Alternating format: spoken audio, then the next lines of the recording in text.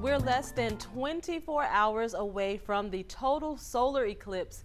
For those of you who don't have eclipse glasses, you can still see the sun's reflection by using items you may already have at home. And for those of you planning to capture the event on your smartphones, there is a safe way to do so. 12 News reporter Kayla Chote spoke with meteorologist Kerry Cooper and the former president of the Astronomical Society of Southeast Texas to learn how you can safely film the eclipse. Kayla? Claydra, Kerry Cooper says the sun is actually 1,000 times brighter than a 100-watt light bulb. So if you want to capture the moment the sun and the moon completely overlap, it's necessary to protect your smartphone from the sun's bright rays.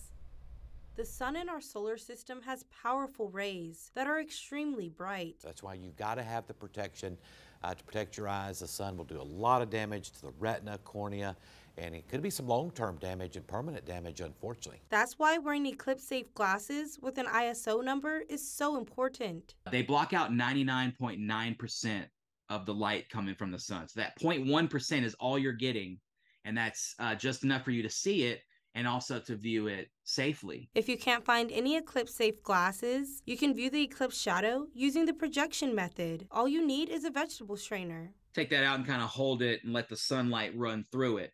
And as the shadows come out on the other side, there'll be tiny little crescent suns everywhere those shadows are sort of on the ground. Don't have any items? You can also take your fingers and do something like this.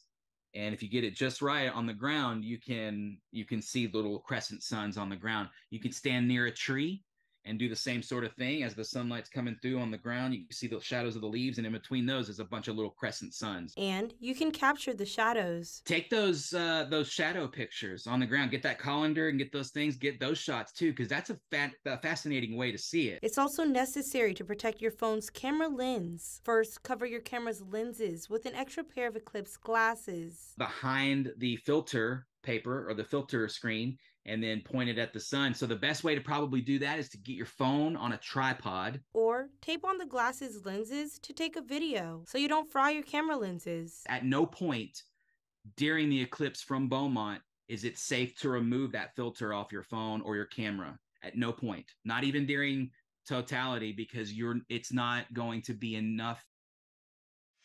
Remember, a picture can last a lifetime. So if you don't want to miss the eclipse and you want the photos to come out clear and not blurry, tomorrow astronomers suggest not zooming in too closely on the sun to get the clearest picture possible. In studio, Kayla Chote, 12 News. Thank you for